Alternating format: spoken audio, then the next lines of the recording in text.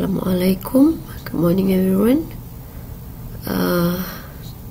Okay, so this is the course briefing for ECO120. If you have watched my self-introduction video, this is me again, Madam Shaw.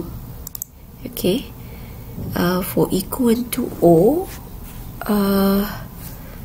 this subject was taken by Diploma in Office of Management Technology, BA118, which is you, and there are a few more programs yang ECO120. Okay, so the credit hour is 3, contact hour is 4. With that, you learn this subject 4 hours per week. Okay, this semester, October 2022 until February 2023, this is the information about my phone number, my room number, and also my name and my email. Alright, so this is synopsis of this course.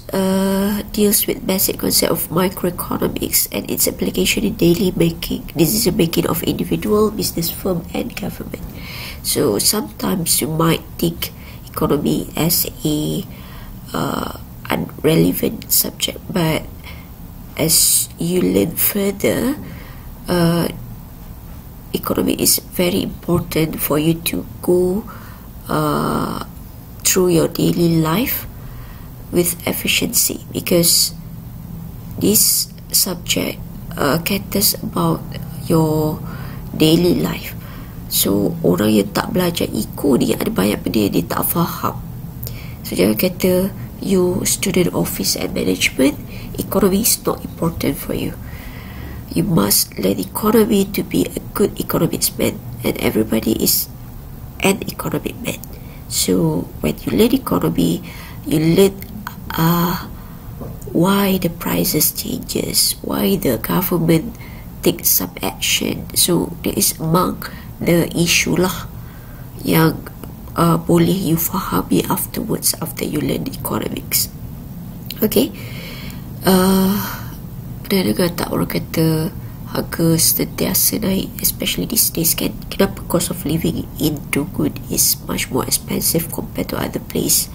So this is a concept you learn in economics. As time goes by, you boleh reason dengan apa sebab benda tu terjadi, and you can explain to others also. So don't feel burdened about this subject. Even though you are an office management student, economy, whatever courses that you take is a must course for you to understand basic daily life, how things occurs in your daily life. Alright, so going straight to the course information, I'll give you the soft copy. Okay, sorry, I'm not feeling that well, so bertabahlah dengan suara saya. We have altogether 11 topik untuk ECO120. So dalam your course outline, course info ni, kadang-kadang ada lecturer bagi course outline, kadang-kadang ada yang bagi course info. So sama je, kita perincikan every week what we will learn. Okay, so the first week 1, in 4 hours, you are supposed to learn topic 1. Okay, you are part 3 student, you have gone through ODL before, so we still have the concept of mass lecture. With that, specific amount of group kita combine together and give lecture once only. So that's why untuk ODL untuk mass lecture dia still online, because kalau dia combine too much group, for example 5 groups, per group 30 kan, so kalau 5 group ada 150 student, kita tak ada venue yang untuk cater student tersebut dalam satu masa untuk buat kelas face to face. That's why dia untuk best lecture ni still kita online dan using teaching video ataupun Google Meet lah. Some lecturer prefer Google Meet. For me, I prefer teaching video. Sebab teaching video, if for example you tak sempat, you boleh pause, you boleh review balik. Okay, so saya tak pernah lah lagi dapat komen this teaching video is not suitable for me because it's hard for me to understand. Tak ada lagi lah, sebab my method of teaching, saya ajar satu persatu. So kalau you rasa saya ajar ni susah nak difahami dengan lecturer lain yang strictly following university style, will be much harder. So stop having early expectation. Try dulu, okay? You will be just fine. Okay, so before we go with any topics, for example, I told you this week we will learn topic 1 kan. Kalau you tengok my briefing about U-Future, how to access information in U-Future, saya bagi tahu ada one folder related materials that I put all information about the particular topic. So what should you do before you watch the teaching video? You kena download the material dulu dan standby material tu depan laptop semasa ataupun PC semasa you tengah tonton teaching video tu, so that sambil-sambil saya mengajar tu you boleh buat sekali macam dalam kelas lah. Okay,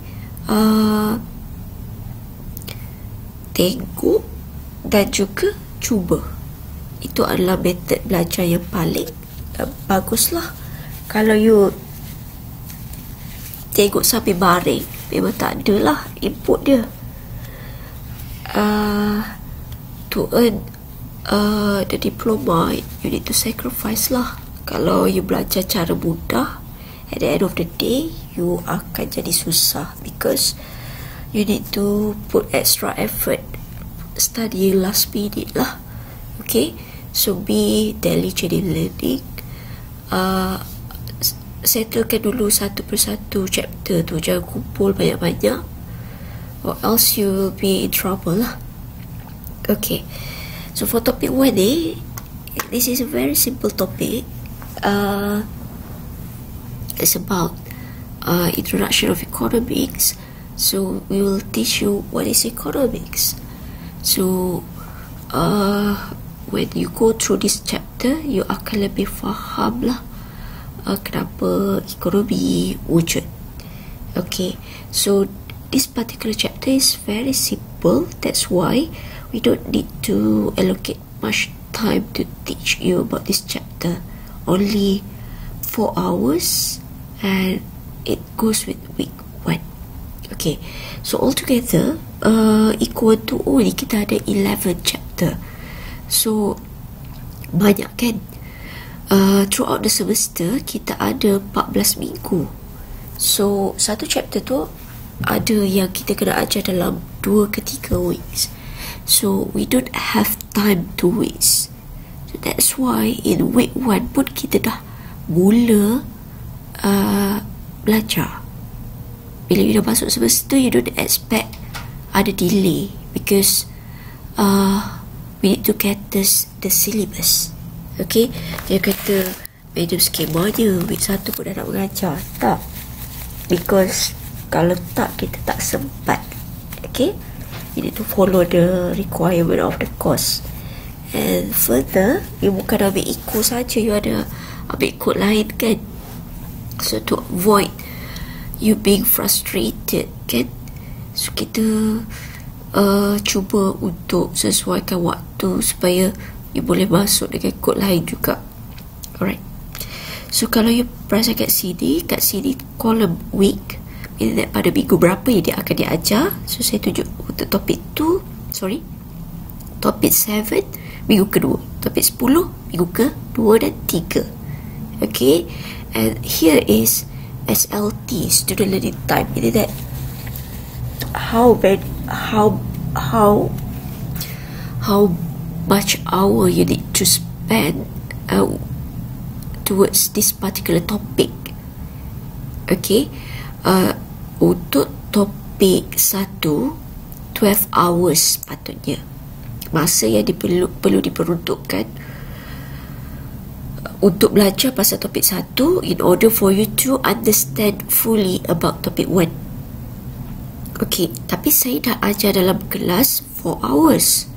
Okay, so this is with me, meaning that you learn from me, but the whole student learning time is 12 hours. So 12 tolak 4 jam yang saya ajar dalam kelas, meaning that dan face to face, maksudnya you kena study sendiri 8 hour. 12 tolak 4, 8 jam lah.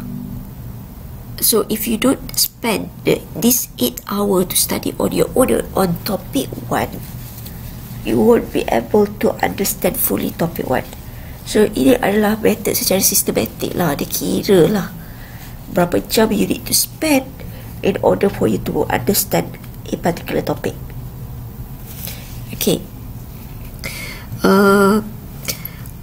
The larger the numbers here, means that the topic coverage is more wider dan dia akan masuk exam lebih banyak. Contohnya yang ni, inflation and employment, dia 18. Saya akan ajar 4 jam je, but you need to spend 18 plus 4, 14 hours to study on your own. So study on your own ni bukan bermaksud you tak boleh rujuk saya langsung. That's why kita ada group WhatsApp tu kan. Please ask question in group WhatsApp so that I can entertain you, I can teach you there. For your information, I am available 24/7 on WhatsApp. Tapi as a courtesy, you don't bother any lecturer after 10 PM lah, sebab itu adalah waktu berehat kan.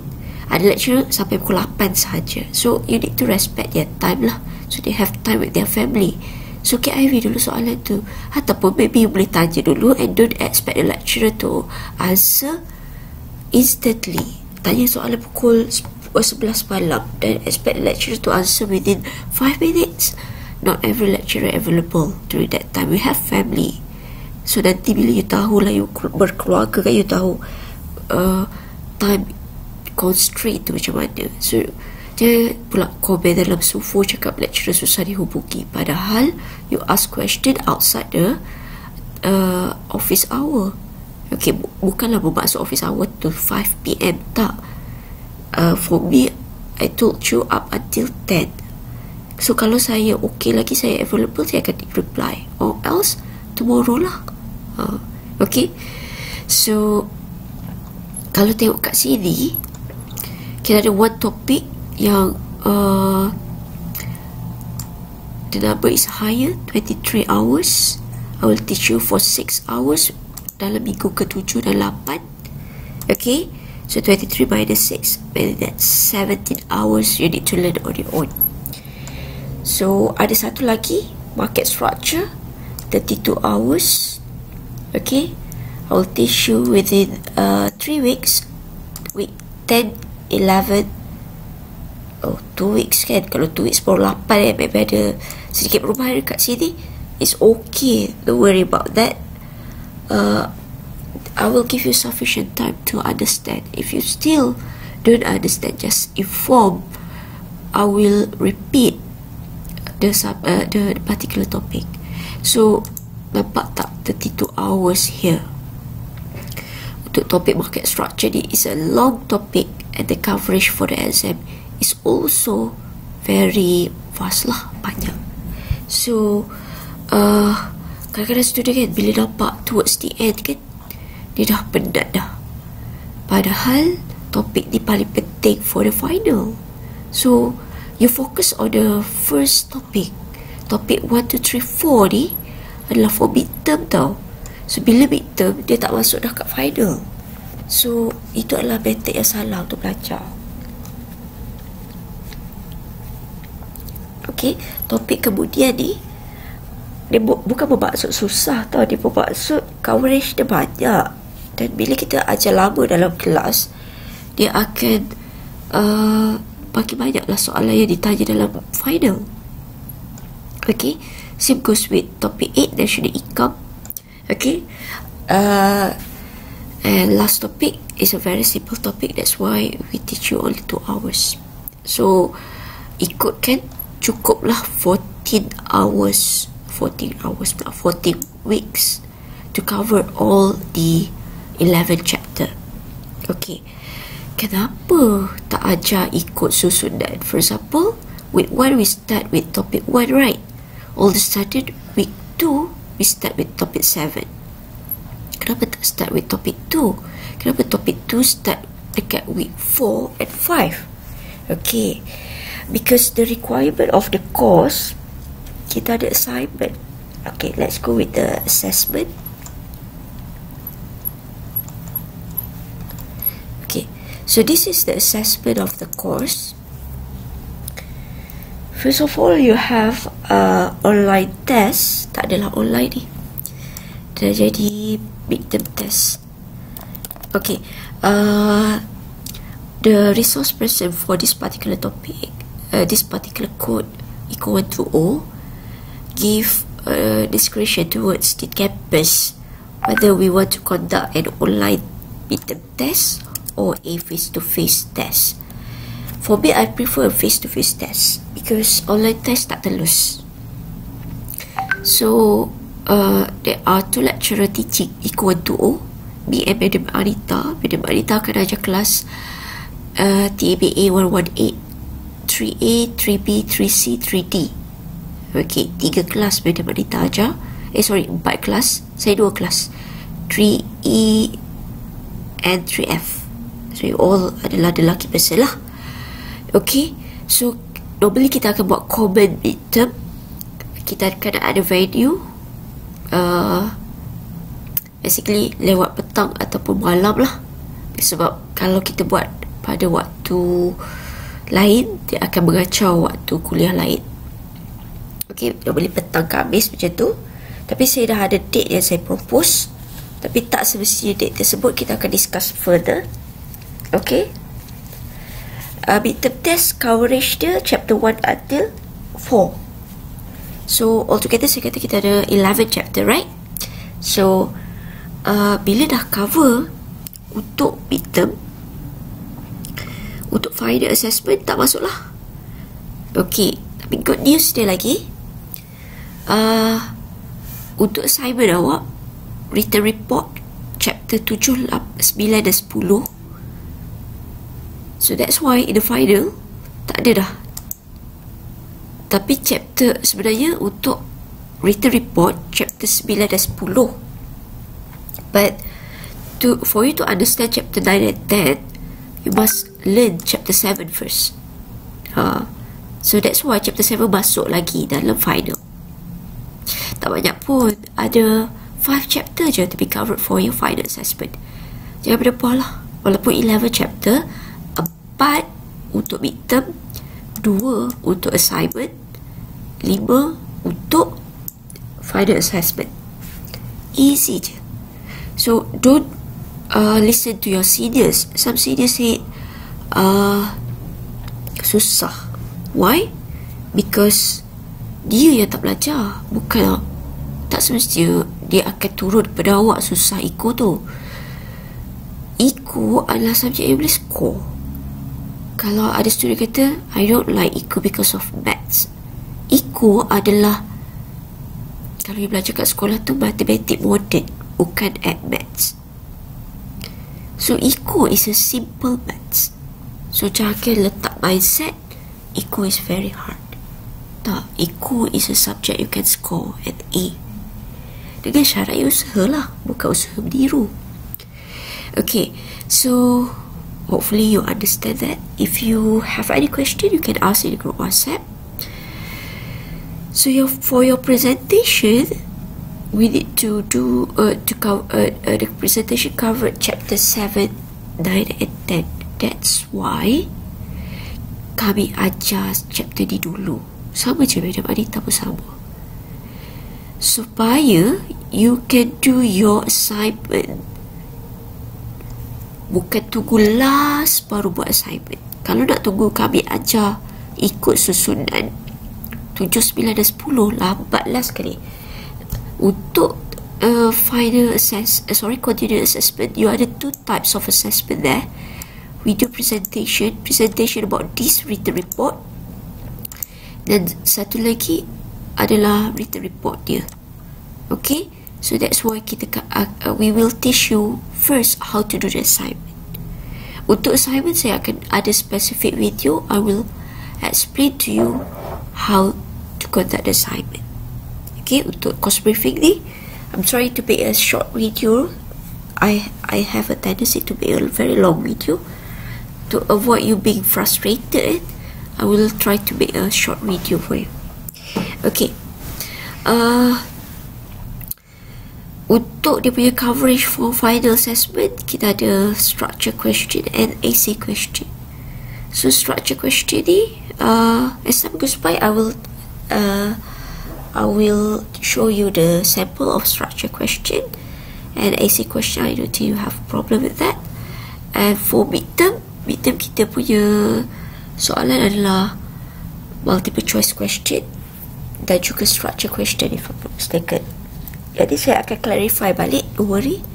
Okay, we will discuss this further in our class. Alright, so the important date there, I jot down in the course information. So the second week we will go with macroeconomic objective, and then we will go with chapter 10 dulu, and then we will go with chapter 9. Okay, this is the policy to solve the problem. So basically your assignment is about the issue of inflation and unemployment of a particular country. I will assign you country, and you will find information about inflation and unemployment of that particular country, and you will write a report about that country's inflation and unemployment, and then you will present about the things that you write in the written report lah. Okay, so after I have done explaining about the assignment, you will form group. Okay, a group of 4 to 5% depending on the number of people within the group. Nanti saya akan clarify balik nanti.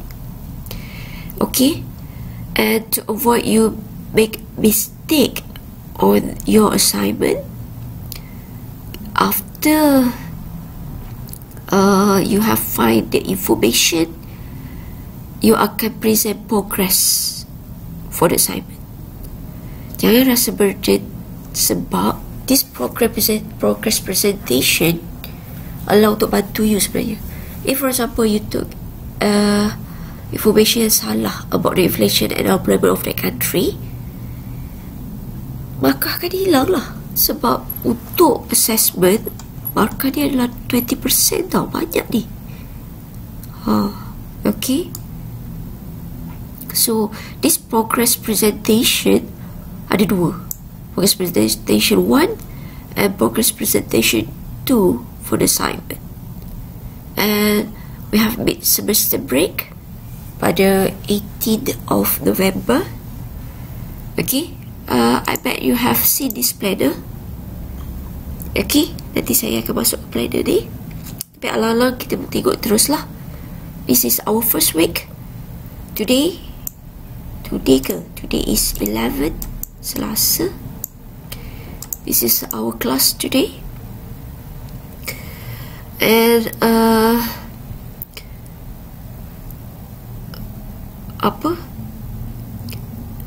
this planner comprises of 14 weeks, 14 minggu satu semester. Okay, cuba tengok kat sini.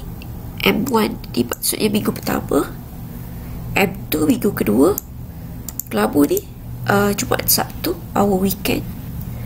Yang mana-mana kelabu ni, yang grey area ni, ini adalah break, cuti umum.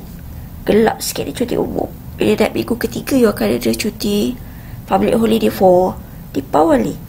sehari saja pada hari Isnin ada tutorial kelas yang terlibat kan. So kita akan adjust lah supaya syllabus kedua-dua kelas akan tally. So bear in mind lah, kalau saya kata sorry, we need to proceed class juga, kita kena buat extra class. Sebab untuk ECO 120 ni ada 11 chapter. Kalau kita skip, we won't be able to finish on time. Okay, so bersabarlah kan. Tapi tak ada bercuti pun, tak ada cuti banyak. It's that cuti umum lah. Minggu ke-14, biasa minggu ke-14 ni kita dah habis cover dah. Ni M14. Saya akan bagi awak soft copy. You boleh copy and paste banyak-banyak, buat untuk subjek lain juga kalau tak ada lecturer bagi. Letak tarikh-tarikh penting, tampal kat dinding. Dekat sini, planner ECO120. Okay, so saya dah letak dalam tu tarikh-tarikh penting. Minggu ke-8 we expect you to submit written report.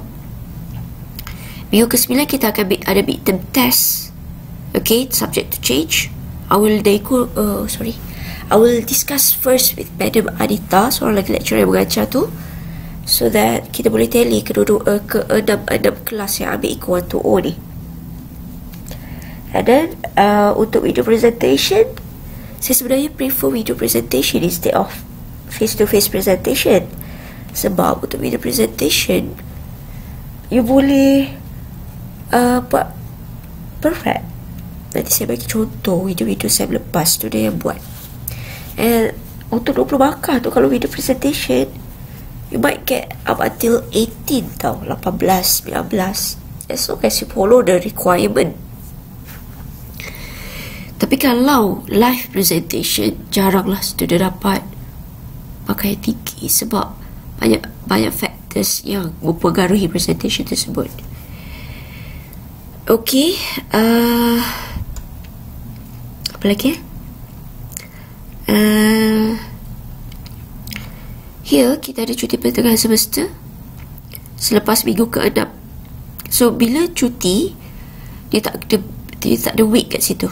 Dia letak minggu ke-6 dia akan jadi minggu ke-7. Tak, minggu ke-7 akan selang lah. Cuti semester tu tidak dikira sebagai minggu kuliah. Okay, minggu ke-7 after semester break. So orang jauh boleh beli tiket dah. Jangan balik 17 dia akan terkesan lah untuk kod-kod lain kan. Dia buat alasan tak ada tiket. Kita ada cuti yang panjang ni, the whole week. So 18 hari bulan lah. Bulan berapa ni? Tengoklah kat sini ni, November. So ini 18 November. Boleh rancang lah nak beli tiket ke, nak suruh parents jemput ke. Okay, so make sure balik sebelum 27 lah. Jangan 27 tu tiba-tiba begitu saya dekat rumah lagi. Attendance 1, ketinggalan 1. Okay, so bila you dah ketinggalan ni, normally ECO je lah, you tak boleh follow satu chapter, you akan lost semua. Sebab every chapter tu dia ada berkait. So tolong make sure you tak lost. Okay, kalau saya laju, hold, hentikan saya. Okay, and then kebaikan UiTM ni banyak cuti tau. After week 10 kita ada satu minggu lagi mid semester break. Cuti khas perayaan bersamaan untuk Christmas lah. Masa tu if I'm not mistaken cuti sekolah juga. Okay, so janganlah ambil waktu kuliah untuk cuti. Jangan lacakkan, jangan awalkan. Be more diligent. You masuk universiti sebab you nak earn your diploma. You want to secure your future. So kena sacrifice lah. If you choose to bersenang-senang, you akan bersusah-susah kemudian. Okay, so jangan kata saya tak faham. Itu adalah sacrifice yang everybody need to do. Alright, so minggu ke-14 ni basically kita akan go for revision and so on. Okay, so I think that's it kot. If you can see here, they also have the important date for you to fulfill. You need to register the course. Kalau rasa clash ke apa ke, tolong pilih kelas yang tak clash. Sebab minggu keempat adalah last day for you to do your validation.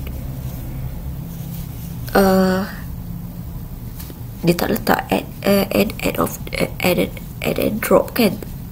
Ada dalam kalender akademik sebenarnya. Nanti saya will share to you. Kalau your PA tak share lagi, once you do the validation, you cannot drop lah. Okay, di Google Taraf biasanya kalau student yang tak register. Okay, dapat tarikh-tarikh penting kan. Di Oktober, habis Oktober 31, start November, habis November 1, start December. To how you see the planner. Okay, don't forget you need to fill the entrance survey. Okay, untuk entrance survey saya pesan lagi sekali, make sure you assume that you don't understand at all about the subject, even though you dah ambil kat sekolah dulu. Okay, assume zero knowledge and you are starting to learn again. So jangan tiba-tiba untuk entrance buat 5, 4 dah faham, sangat faham dah.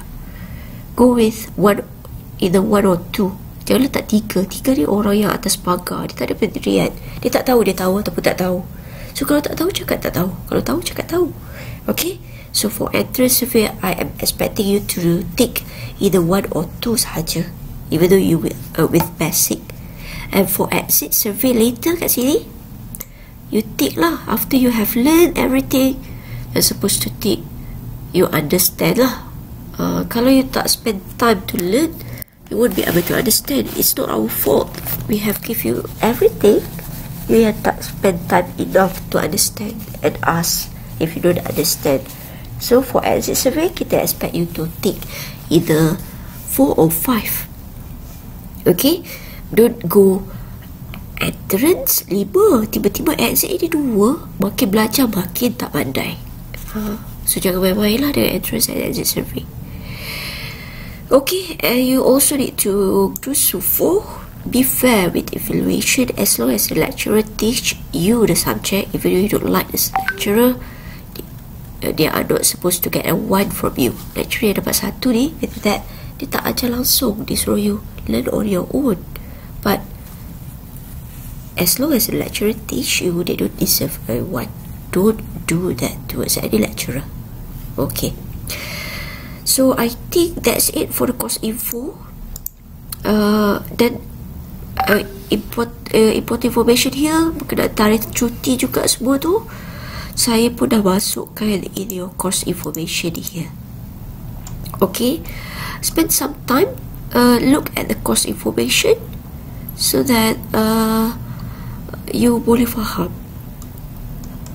Okay, and this is the textbook that we'll be using for ECO120. Okay, ada senior dulu pakai textbook warna hijau ada, warna orange ada. For my class, you don't need to bring the textbook. Textbook ni hanya requirement untuk you guna masa you study. SLT tu yang dan face to face tu. Ni yang dan face to face tu, your own study time tu, because you need to refer further to the textbook if you cannot still understand from my teacher video and from my notes. Saya akan bagi slide dan teacher video dan juga latihan. Saya bagi belaka. You tak perlu go towards EQPS. EQPS tu apa?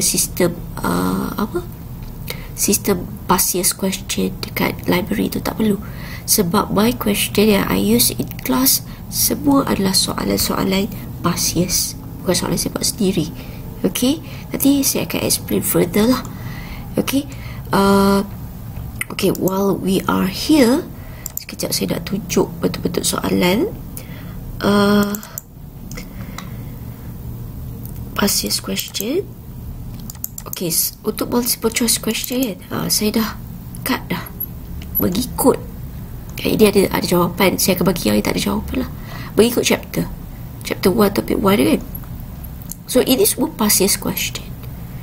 Okay, you tak perlu cari dan jawab lagi. Sebab kalau you cari past year's question from EQPS tu, dia merangkumi semua chapter.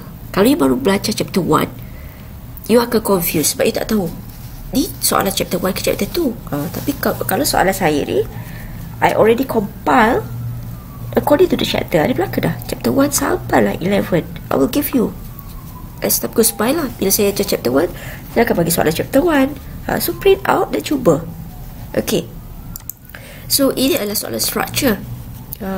Soalan structure ni soalan macam mana? Dia ada, so this is essay question. Chapter 1 dia tak ada soalan structure. Ada juga code. Nanti saya akan clarify again masa saya ajar chapter 1. Untuk chapter 2 lah kalau you dapat soalan structure. Soalan structure ni dia ada main question, and then dia ada sub question, anak-anak dia. Dan jawapan dia, soalan-soalan dia makan dia sikit-sikit. Okay, jangan samakan kod ECO dengan kod lain tau. Ada kod OBM, you jawab sepatah terus dapat markah. Kod ECO, kalau essay, you must write a long essay. Soalan structure ni, you must write precisely the answer lah. For example, 4 units of pen. Tapi kalau you jawab 4 saja, salah lah. Sebab ada 2 types of good, pen and apple for example. So if you jawab 4 saja, maybe you dapat separuh. Ataupun ada certain lecturer yang dia lebih strict, yang akan bagi kosong terus. So ini adalah contoh soalan structure lah. Soalan essay macam tadi, soalan essay. So kadang-kadang soalan essay ni, nampak kenapa banyak sangat soalan question 2, banyak sangat soalan ni. Dia bukan banyak soalan. Saya letak soalan yang sama style bawah satu soalan. Meaning that this question, and this question, the way the question were asked is different, but the answer for that question is the same. Okay, so you boleh tengok terus cara-cara soalan yang membawa jawapan yang sama ditanya. Okay, you can compare. You don't need to answer all, because all of these questions are the same question, cuma the way the question were asked is different. Okay, ini soalan soalan multiple choice, soalan essay, soalan structure. I already showed you everything, and I have the compilation of all question. You don't need to worry. Okay, you don't need to go and find your own question. If you need extra question, just inform. I will give you extra question for you to do the revision. Jarang lah student yang tanya extra question. Okay, so that's it for our course briefing today. Hopefully you listen well until the end so that you tak tertinggal information. Okay, so nanti saya akan bagi link untuk WhatsApp group. I'll see you when I see you. Have a great day everybody. Assalamualaikum.